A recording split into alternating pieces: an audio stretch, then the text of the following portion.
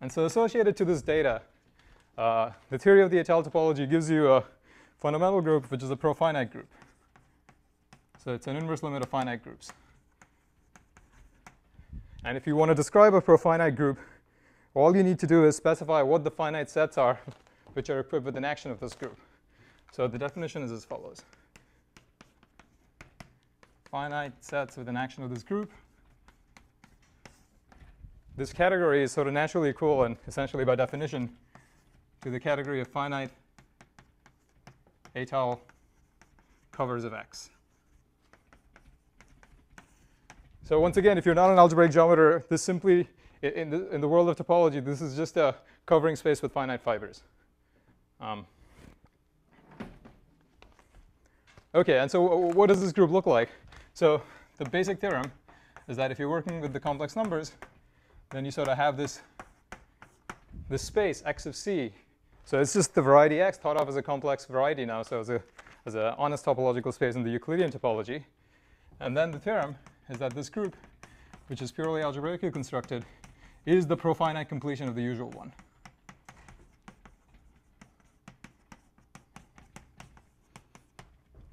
So I'll write that as pi1 top. And so an example within the example, if in this notation I take C to be P1, so it's a sphere. It has no topological fundamental group. And so C bar is going to be P1 with 2 points identified, say 0 and infinity. So you have a sphere and you pinch 2 points together. And so you produce one circle. So this group is sort of free on one generator, but it's profinite. So it's Z hat, which is the profinite completion of Z.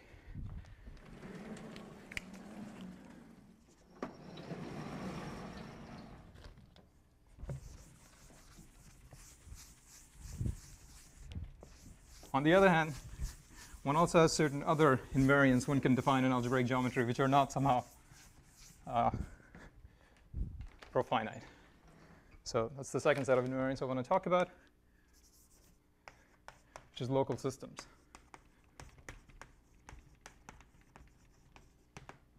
So for this, I need to fix a prime number L.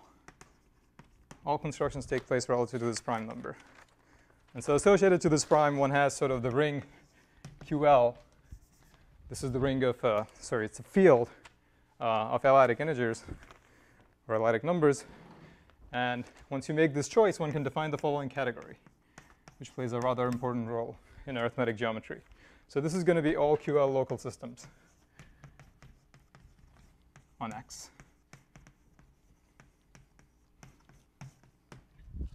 So the definition of this object is kind of complicated, and I don't really want to get into it. I might try to actually say a few words about it later. But I'll try to give you examples of what it looks like. So once again, if you have a nice smooth manifold, this is supposed to be the algebraic analog of the usual topological notion of a local system. So for each point of the manifold, you have a QL vector space, and as you move between points, you have isomorphisms, and they're all sort of coherent. So it's a locally constant sheaf, if you like. So example, if X is C bar, so my C bar up, well, OK, not quite here, what used to be here. So I no longer assume that the curve is genus 0. So this is C mod AB. And then one can describe this category in a nice way. So whenever you have a local system on C bar, you can pull it back to C, and you get a local system on C. And this is designed to be functorial in that sense. And moreover, because you identified the 2 points, you get an isomorphism between them. So you can describe this category as a category of pairs, like so. So L is going to be a local system on the smooth curve upstairs. And then you give yourself an isomorphism between the two fibers, phi. Oh, sorry. Log C of QL. And the thing I want to emphasize is that, so I'm doing everything with QL coefficients. And so this isomorphism is an isomorphism of QL vector spaces. There are no finiteness conditions on it. And now here comes the problem that I'm trying to solve. So if you do algebraic topology, there's a sort of natural correspondence between local systems on a topological space and representations of the fundamental group. You might expect something similar is true here. And it is to some extent. If you have a representation of this fundamental group, you do get a local system, but you don't get all of them. There is a constraint. So the observation.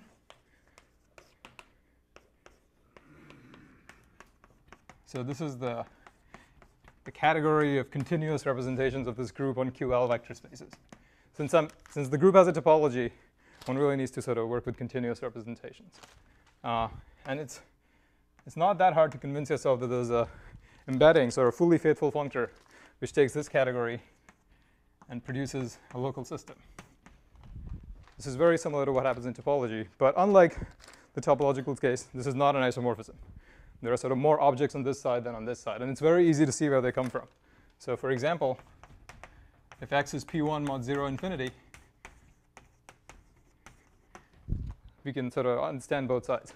So this, remember I said that this group was just z hat. So here I have QL representations of z hat.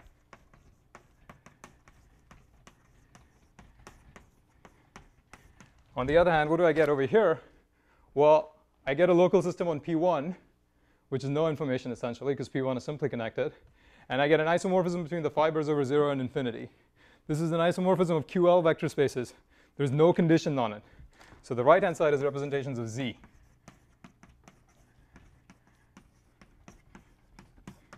And it's easy to convince yourself that these two are not the same. You have a representation of Z on a one-dimensional QL vector space given by, say, 1 over L. And that doesn't come from a representation of Z hat, because this group is compact. So I would like to define a fundamental group which sort of gets around this issue. So it should produce for me an answer which is Z, not Z hat, when I apply to a nodal P1. And yeah, OK. So one can do this. And our solution is somehow similar to what happens with the construction of the étale fundamental group. To define that, one needs the notion of the étale topology. And then you work with things which are locally constant in the étale topology. So what we do is we define a sort of new Grothendieck topology on the category of schemes, which is the Proital topology. And this group naturally sort of falls out of the formalism. And I can't sort of tell you too much about the Proital topology because it will take too long. But I can sort of tell you the main definitions.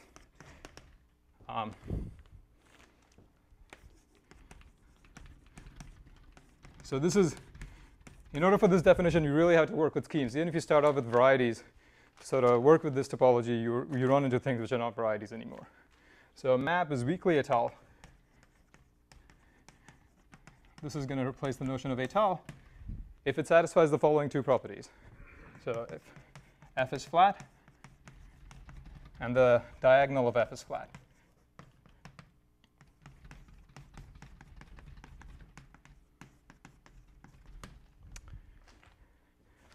And I'll say a few words about where this definition is coming from. And then similarly to the étale topology, one has the Proital topology, where instead of working with schemes which are étale over y, or x, you work with schemes which are weakly étale over x.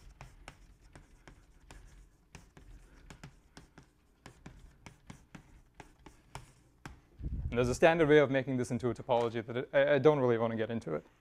The thing I want to emphasize is that if you put in a finite presentation constraint, so if you work with, if you sort of restrict yourself to working in the world of varieties, then this would just recover the notion of being étale. But since I don't put any finite presentation constraints, I have a lot more objects, and therefore I have a lot more covers to work with. So things can be locally constant in this topology without being locally constant in the étale topology.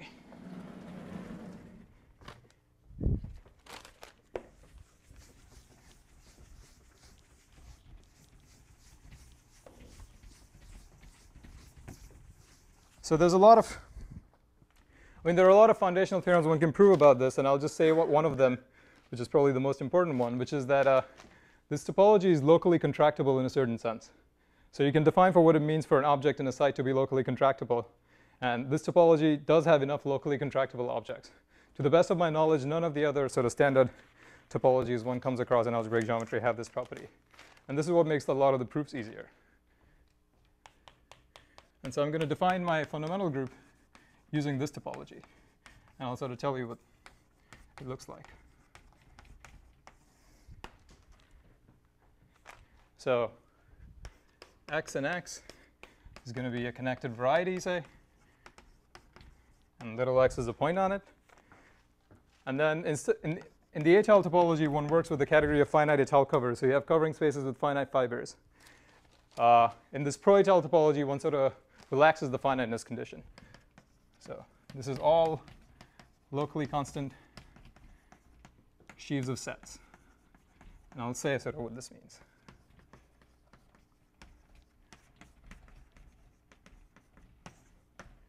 On this Proital site. So, I mean, if you're familiar with the formalism of a site, all I'm saying is that I have a sheaf on this category, and there is a cover over which it looks like the constant sheaf associated to a set. But the set need not be finite. And you have this functor, omega x, which just takes a sheaf like this and produces a set by evaluating it at this point. So these are the basic objects, and here's the group. So pi1 Proital of xx is the automorphism group of this functor. So what do I mean? I mean, for each object of this category, I have to specify an automorphism of its fiber. And these automorphisms have to be compatible with the structure of a category. And one needs to put a topology on this. So it's topologized using the compact open topology on the automorphism group of a set.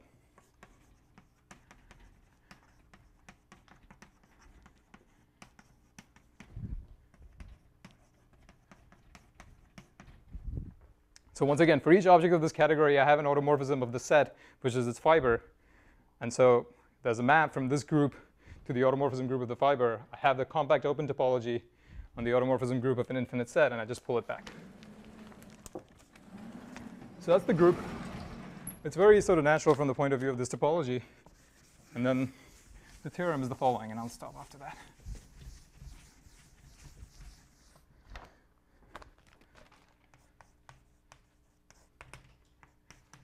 So there's a couple of parts to it. So first of all, it solves the problem I set out to solve, which is that the QL representations of this group give me all local systems.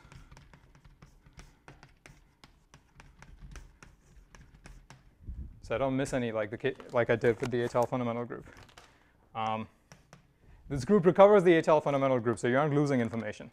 So the usual HL fundamental group was profinite, and so there's a natural operation which takes a topological group and produces a profinite group, which is profinite completion. And if you apply this to this pro-italic fundamental group, you get the HL fundamental group.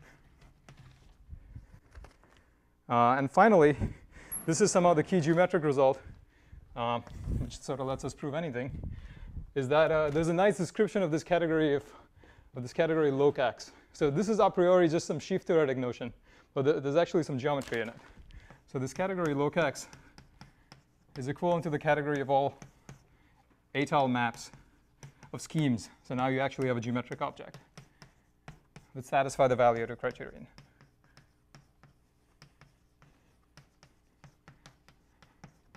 So something that looks like a covering space, except you don't specify that the fibers are finite.